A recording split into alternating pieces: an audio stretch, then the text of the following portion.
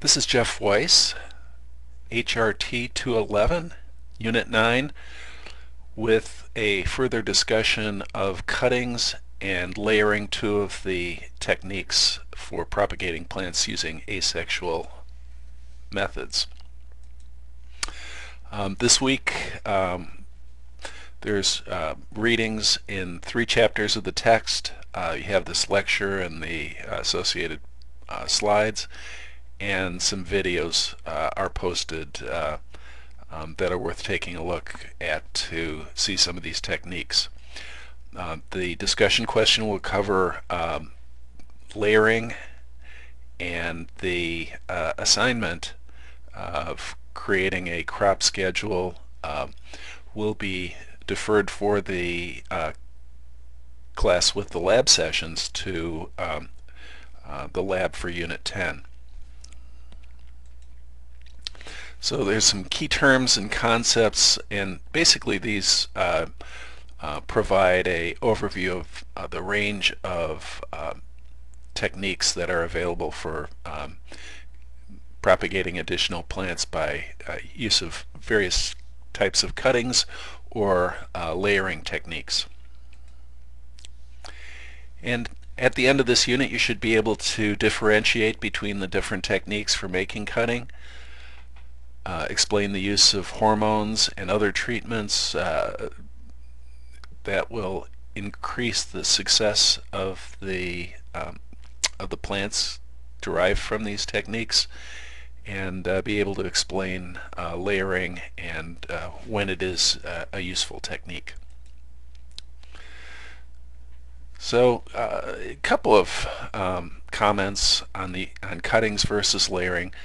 Cuttings is a very widely used technique and commercially important for producing various herbaceous perennials, container plants, and some forestry and other fruit and nut trees. So this idea of cuttings, although in some cases it's being supplanted by tissue culture and micropropagation, is still widely used. On the other hand, layering, while it's useful for production of some plants, it's often labor intensive and is less commercially important than cuttings. So this table has a summary of some of the types of cuttings, some of which we've talked about in a prior lesson. Hardwoods are collected during the dormant season, and examples are dogwood and willow that we've already planted in our greenhouse laboratory.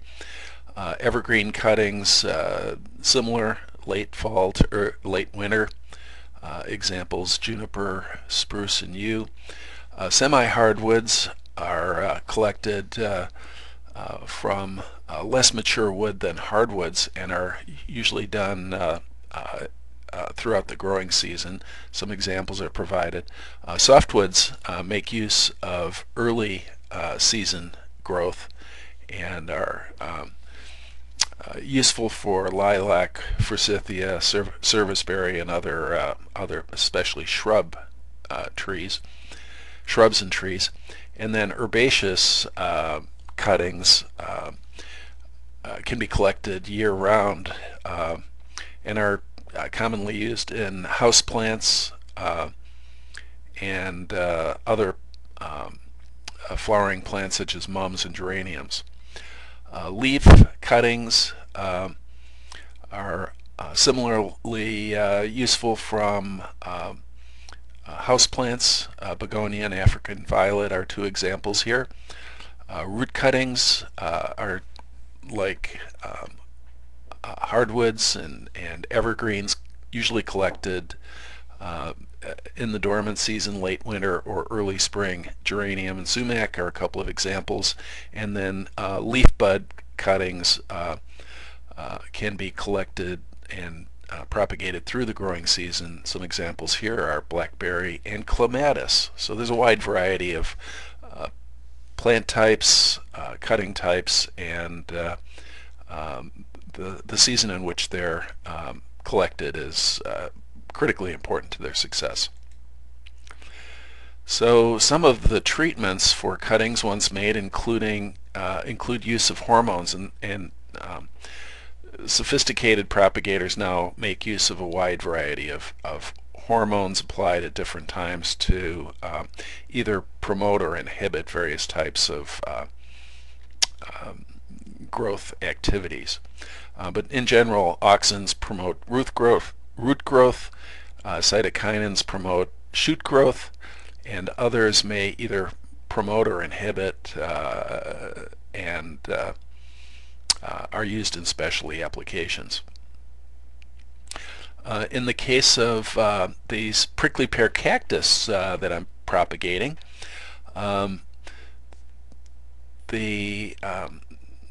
since it is prone to rotting in the presence of too much moisture, I've just broken off these leaves or cladodes and let them dry out for a week to form callus tissue prior to planting them. But the practice of causing additional wounding to promote accumulation of hormones or photosynthates or various techniques to promote callusing and root growth vary a lot between species. So it's good to refer to a propagation text or research practices that other propagators have found successful in order to maximize the success of cuttings. And then creating a favorable propagation environment using bottom heat, mist, propagation enclosures, or various light regimens are also useful to producing successful cuttings. And finally, the good hygiene and sometimes use of fungicides or other pesticides are also useful in protecting the plants from various pathogens. So a classic example of an important crop that's produced from cuttings is poinsettia, and I provide a few bullets about the history and the variety of this plant. In the U.S., it's a $250 million a year industry, and one grower in particular, at least as of a few years ago, their market share was 70% of all of the poinsettias purchased in the U.S. And one of the important aspects of poinsettia propagation is that the photo period needs to be manipulated in order to have sales or quality plants available for Christmas time. So it's an interesting and widespread plant, and a lot of greenhouse space in the U.S. is devoted to propagating this plant in time for Christmas. Another group of plants that are produced frequently from cuttings are these conifers, and since we propagated some in our greenhouse lab, I'm showing you some pictures of dawn redwood or Metasequoia glyptostroboides. It's a plant from China, and it's a deciduous conifer, and it is, we hope at least, successfully propagated from hardwood or evergreen cuttings. Something else to think about is how you store your softwood cuttings. If you do not have greenhouse space and you need to store them outdoors, you need to make arrangements to keep them in proper lighting, temperature and humidity conditions, select the best time for transplanting them, and making sure to harden them off and prepare them for changes in condition in the heat, sunlight, wind conditions, so that you don't lose your crop as you change from one stage of production to the next.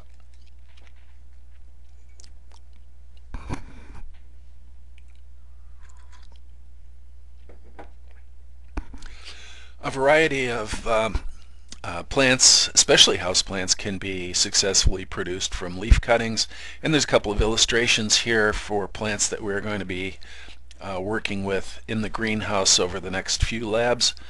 One is Sansevieria, also called mother-in-law tongue, and the other is African violets, and you can see the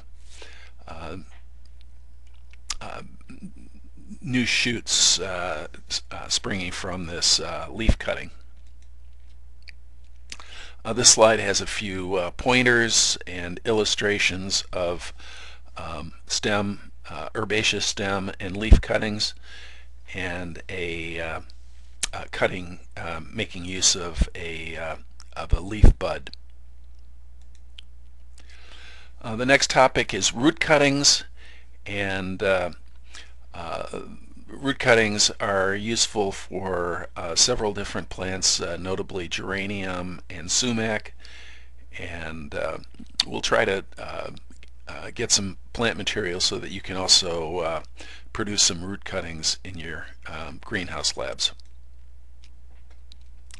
Now we're going to change gears and go from cuttings to layering. And the significant thing about layering is that during the early stages of propagation, a physical connection is made and maintained between the parent and daughter plant. So most of us are familiar with strawberries, which grow from runners or stolons above ground, and those runners, or the new plants, will spread from the parent, send down roots, and once the root is formed, then the stolon can be cut, and the new plant will be self-sufficient.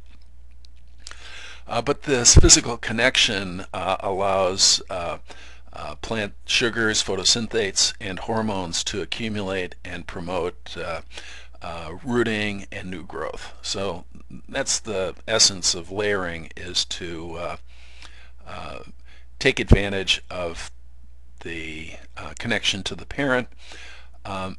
However, some manipulations and care is needed to promote successful production of layers, and many of them involve excluding light, or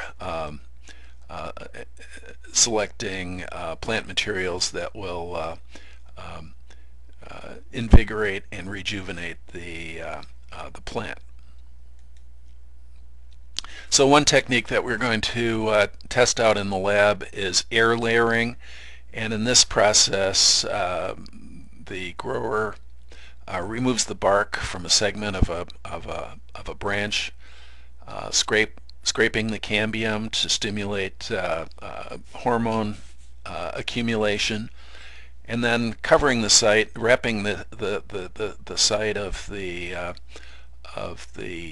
exposed bark with moist peat moss, and covering it with plastic to maintain the humidity. Roots will form in this area in a few weeks, and once they have, it's a simple matter to cut off the rooted segment and to transplant it to form a new plant. This is a series of photos showing air layering technique for a branch of an elm tree.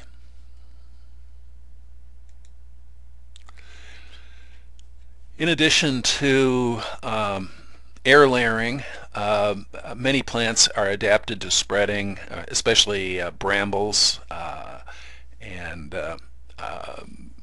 roses and some of the ribes plants, including cranberry and gooseberry, can spread and be propagated by basically just putting the tip of the plant underground and allowing that tip to form new roots and new shoots. And this can be used in your garden if you have fruit plants or roses that you want to propagate.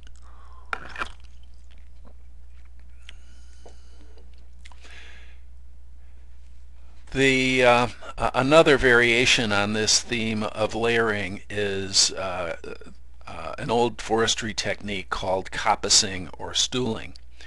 And in this technique, the stem of the trunk of the tree is cut off and allowed to form numerous new shoots or stems. Sometimes these coppices are covered with soil, and then they're called mound layers or mound layering. But in any event, these numerous new shoots can be used either for production of cuttings or for other purposes such as basketry or even firewood in the case of coppices that were made in England in ancient times.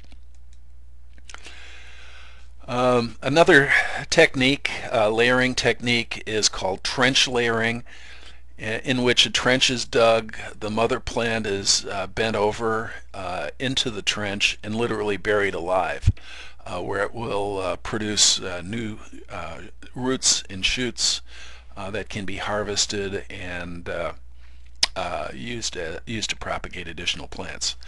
There's a brief YouTube on this topic, which you may find worth looking at. But examples of this natural layering or production of shoots from stolons and underground rhizomes can be seen in our beach ecosystems. And so there's an example here of shoots coming up from underground stems along this exposed beach. And some of you who get out to the Lake Michigan shorelines or other wetlands see this plant in the lower photo, which is Phragmites or common reed. And this plant grows extensively from the stems, which might get knocked down and get submerged in water or under sand, and these these stems, the above ground stems, can extend for 20 feet or more, sending out new shoots every few inches.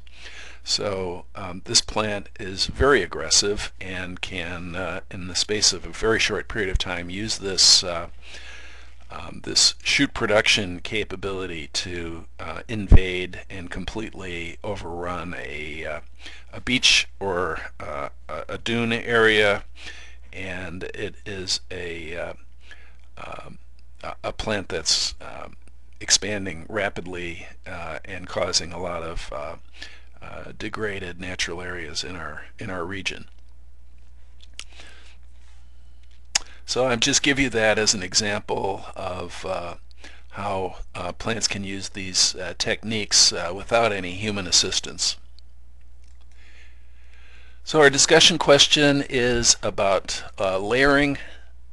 I'd like you to research and describe one plant which can be produced via layering, but also to comment on why this process is not as important as other vegetative propagation techniques that we're covering in class.